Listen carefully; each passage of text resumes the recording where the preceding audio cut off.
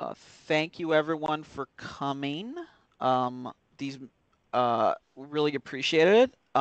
It's always great to get a great turnout.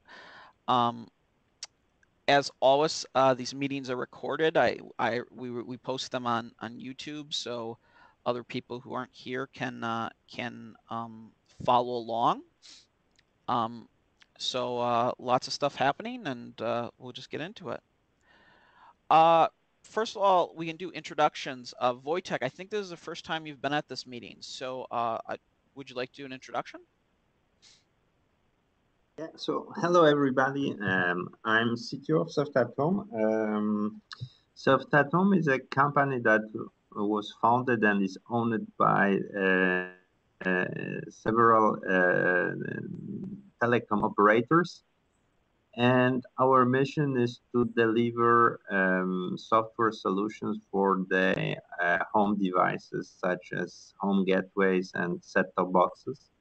So obviously, open source is something that was always important for us, but its importance is still increasing. This is why we are involved in prpl and openwrt. And we really hope that together we'll be able to push openwrt toward a carrier-grade solution. So that's why we are here.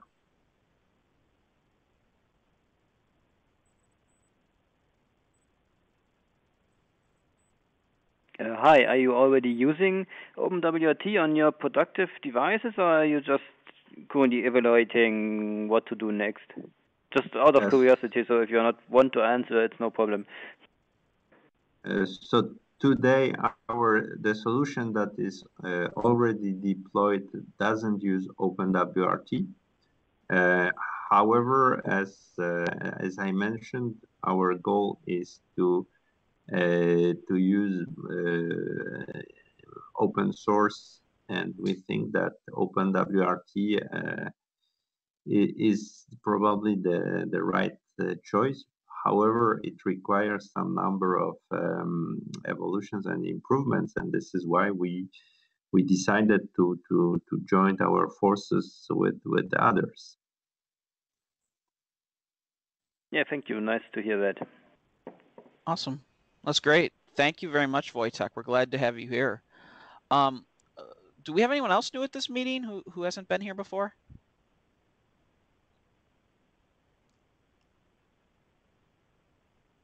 All right. Well, great. Thank you again, Wojtek. We're glad to have you here. We can just move on to our next topic, board farm status.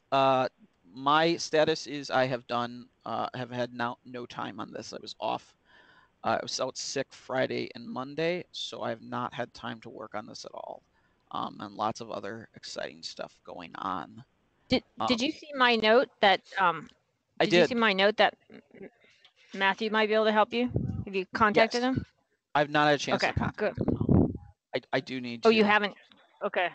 Yeah, I mean, reach out to him before his time is gone, before he gets a new job. Okay, I will do that. Definitely, I will do that. I don't know, Wojtek and folks from ADB, are you familiar with Board Farm?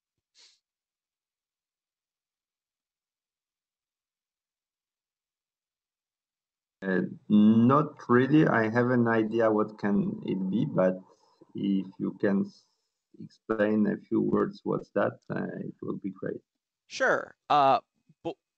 Board Farm was originally created, Mike, who's on the call, and by Matt at QCA, and it's an automated testing solution for testing an actual OpenWRT device. You run tests, install a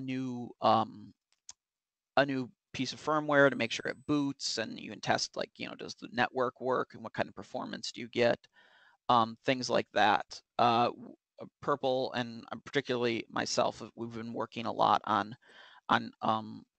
making it work as a kind of a general a solution for testing a bunch of devices from prpl vendors, but also potentially allow external users to connect say core team members who are like, okay, a test doesn't work. Why doesn't it work? And can we connect to a device that we don't own, but we have SSH access to figure out why it might not be working and fix problems with it. So it's a really cool tool, and I really enjoy using it. But so yeah, that's the nutshell. What kind of test is it intended to perform? I mean, Mike can talk about it. I mean, I've worked with it a lot. But sure, I can say it has networking tests. You can also check for kernel mechanics, memory leaks, anything that you might type yourself on an OpenWRT router or gateway. It can type those commands too, so you can change UCI settings, run some ping or curl or iperf or netperf tests through the device, and just email you automated results after running through like a suite of these. Yeah, okay, thanks. Yeah, it's really slick. The kind of the gist of it is, it runs pretty much like Mike said, any test that you can run at the command line. If you have a tool that can, do anything, you basically it parses the output and then coordinates between like an upstream and downstream device, and make sure that all the results are what you expect them to be based upon what your input is. So it's a pretty cool tool. Okay, great. I will have a look on that. Awesome.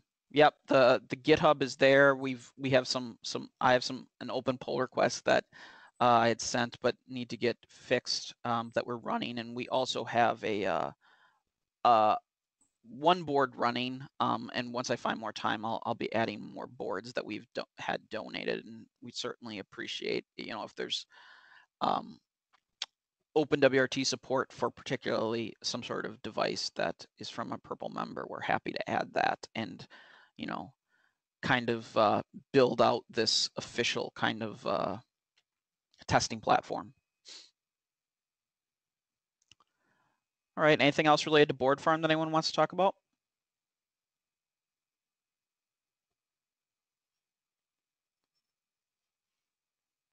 All right, awesome. We'll move on to funding OpenWRT projects. First thing is that we have 3 projects, smaller projects that we have agreed to fund.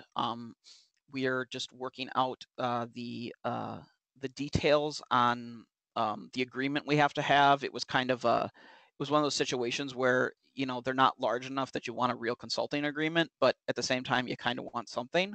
So we're just working with our people that handle things like that to just kind of give us a lightweight template so that we can kind of describe the work that's expected, and have those signed, and people can start working and get paid for the cool projects that they've submitted. The other area of funding is the TR069 work. I don't know why I didn't put it in there, but we first of all, we do have a meeting tomorrow at 7 a.m. I've sent out emails and invitations for that.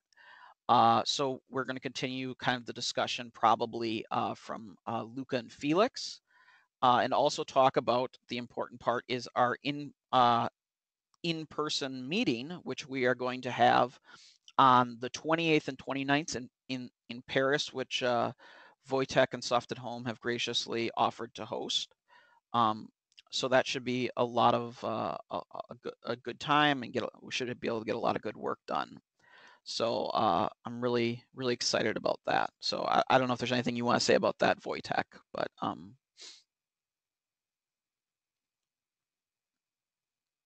No, personally, I think that when the topics are important and many different ideas, the only way to converge is to meet from time to time and to discuss them face to face.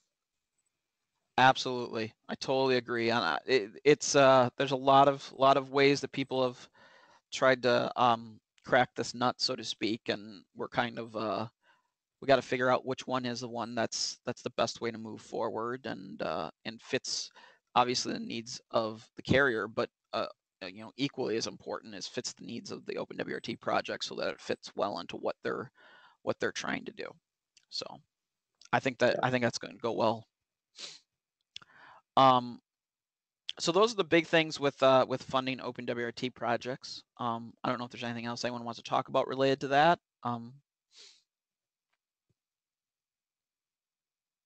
All right. Oh, the other thing is we're going to be starting the carrier interest group at prpl. That's kind of not really fits under the funding OpenWRT project, potentially could be. And that is, I have to send out the emails to get that started. I've been extremely busy this week and I was off sick, so I've been a little behind on that, and I apologize. But it's going to be kind of, we don't technically, we're going to obviously at the first meeting decide a kind of a mission for the carrier interest group, but it's kind of going to be a way to coordinate a lot of the interest among people involved as carriers or interested in the issues of carriers and how they interact to prpl, and in the various pegs, including obviously the security peg and OpenWRT and potentially any other pegs that are started. So I don't know if there's anything more we want to talk about that, but just wanted to kind of put that on people's radar.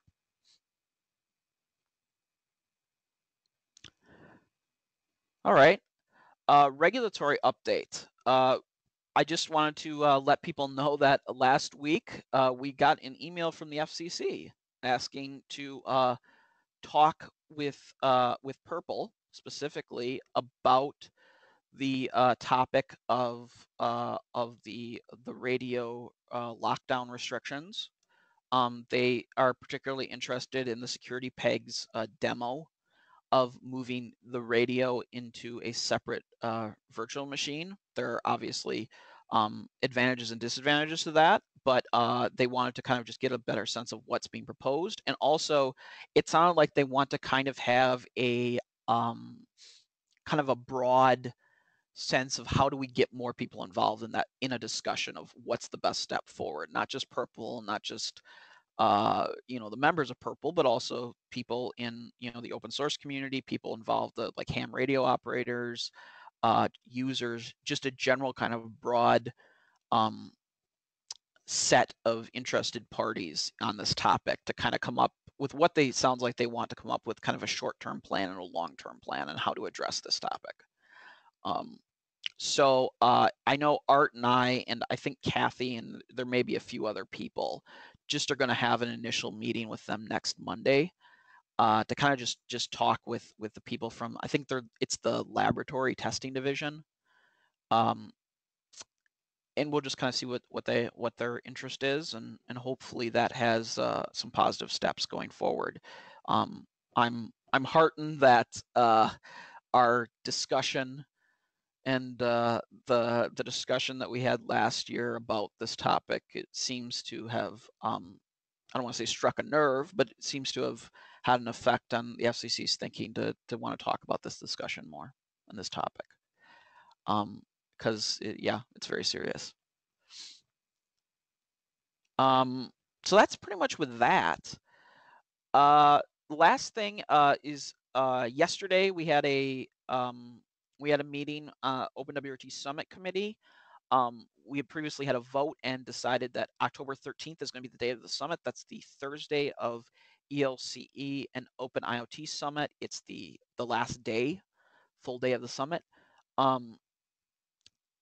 So we're going to go ahead with that. I've contacted Linux Foundation, and they are going to get Art the information necessary to sign the agreements and pay any fees and things like that.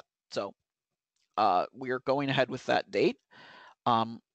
And we also kind of talked yesterday at the summit committee meeting, and the video will be posted. I don't think it's posted yet, but it'll be posted soon. About next steps, the things that we're going to have to do is we're going to have to work on the RFP to make sure that we get some people, get people involved and get good discussions and a sense of kind of the of what we should be asking people, what's a good plan for handling proposals and things like that.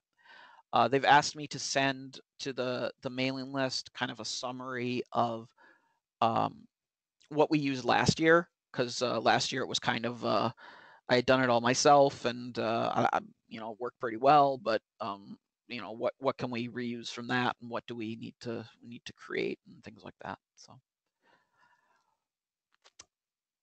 those are the big things the summit committee meeting, and everybody who's at the meeting kind of agreed that for at least the next little bit of time, I don't know how long, but at least certainly next week, we're going to just not have a meeting. We'll just do it on the mailing list. It's probably more effective for kind of text discussions and things like that. And then once we kind of get closer to the actually sending out the RFP and trying to recruit people, we should probably have another voice meeting. So are there any questions about OpenWRT Summit?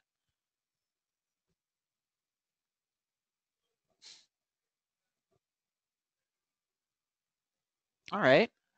Eric, yeah. I have a question, because I remember last year, that was a very interesting meeting. Yep. A lot of different presentations, but now as we are in a more working mood, I'm just wondering whether we should already reserve maybe one day more for different face-to-face meetings that we could manage at the same time. It will avoid people traveling, for two different things. If we could gather all this stuff together.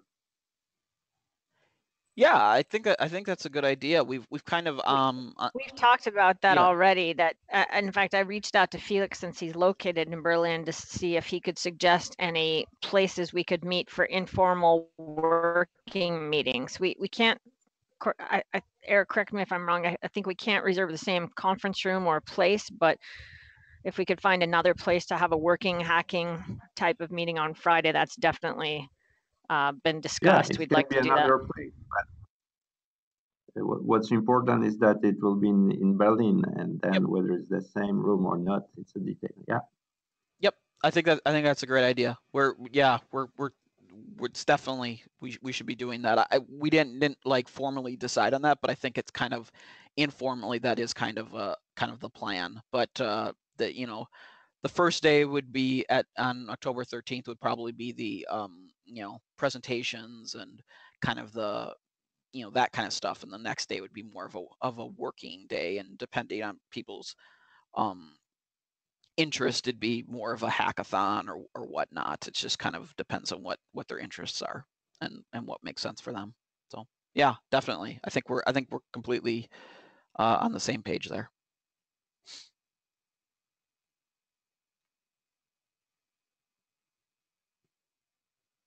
Awesome. Are there any other topics that people would like to discuss related to prplwrt and OpenWRT and anything else? Maybe I have a question that everybody knows the answer. What the current status of relationship between OpenWRT and the LED fork?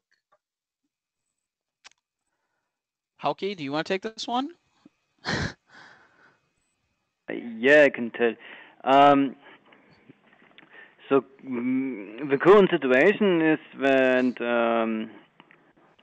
some of the active developers of OpenWRT decided about, I think it was started about Easter, that we want to fork, make a reboot of a project, and mainly to fix some organizational issues we had for a long time in OpenWRT and we couldn't really fix. From a technical point, the lead project, it's more or less the same what happened before in OpenWRT. So, except, the most things is organizational stuff. So, it should be more open for new developers, so to make it more easy for them to submit patches. And also to get it integrated later on. So there's tries to merge again, but I don't know what happens there, so I cannot say. So yeah, for this you probably have to read the mailing lists and so on. So I don't know what will happen there. And how can I know you as a person representing Atlantic, now Intel, at in the field of OpenWRT. So should I understand that the reason why you are involved in this fork is because that's also the decision of Intel? No, Intel doesn't really has to do so. I was active in OpenWRT many years before I joined Intel. Yeah. Yeah, I'm more or less, I think, representing Intel there, but yeah, this was more personal decision. So Intel wasn't really involved, the Intel management in this fork. I don't know. So we will probably take the use the active project for our internal further development internally at Intel. So I think we haven't found a real decision. So currently we are waiting what Intel currently waits what happens. Okay. Yeah, I think a lot of people have asked me that same question, Hauke, is like, well, which branch should we follow? So if we can converge those quickly, that would help a lot of people. So currently, Absolutely. I see that many people are sending patches to both mailing lists. That's completely okay. That's probably currently the best solution. And for the releases, so currently when you want a stable release, then probably take the Chaos Compler release from OpenWRT, and I think for current development, just try to send your patches to both mailing lists. And I think for lead, we are currently, there's still a list of open to-dos, and then there should hopefully be a release soon, so not in the next month, but yeah, when it's stable and most of the to-dos are addressed. But is the tracking going well between the two branches so that when the organizational stuff gets fixed, that it won't be complicated to just say, okay, boom, here's one branch again? So from my personal opinion, so currently, yeah, we some people from lead tried sometimes to get more than once to get some people in, and currently there's some communication problems. I don't know. So it looks like some people that are only in OpenWRT are interested in there, but currently, for me it looks like there's not so many interest. But I don't know what will happen there in OpenWRT. I see some announcements. But I cannot say more than what's on the public mailing list, so there's nothing. So at least not to my knowledge,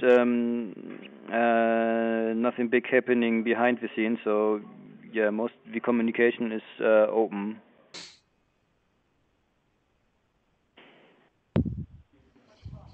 Yeah, I mean, I don't think anyone needs to. I mean, I don't need to tell you, Hauke, but obviously the sooner this could get hopefully merged again, the better for everyone. It's Absolutely. I'm just afraid that if two branches keep separated during too long, both can become dead, and that's what I would like to avoid. everyone would, yeah, absolutely. I think everyone would like to avoid that, and it's going to be hard for the industry to support two relatively similar Linux distributions, but significant portion of the people are in one and the other portion of the people are at the other. It's just rough for everyone. But obviously those organizational and political, and I don't want to call them political, but just like some of the personal stuff just needs to get figured out, and that obviously is not it doesn't fit a timeline. It's difficult, I know, with any of these projects.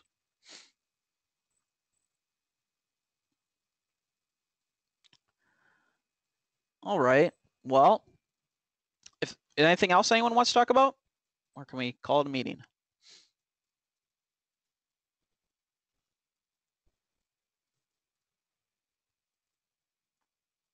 All right. Thank you, everyone. I appreciate you coming. And we will see people both next week at this meeting and also if you're going to be involved in the TR069 stuff, we will see you at that meeting tomorrow, bright and early at 7 a.m. Pacific. Okay. All right. Thanks, everyone. Bye. Bye.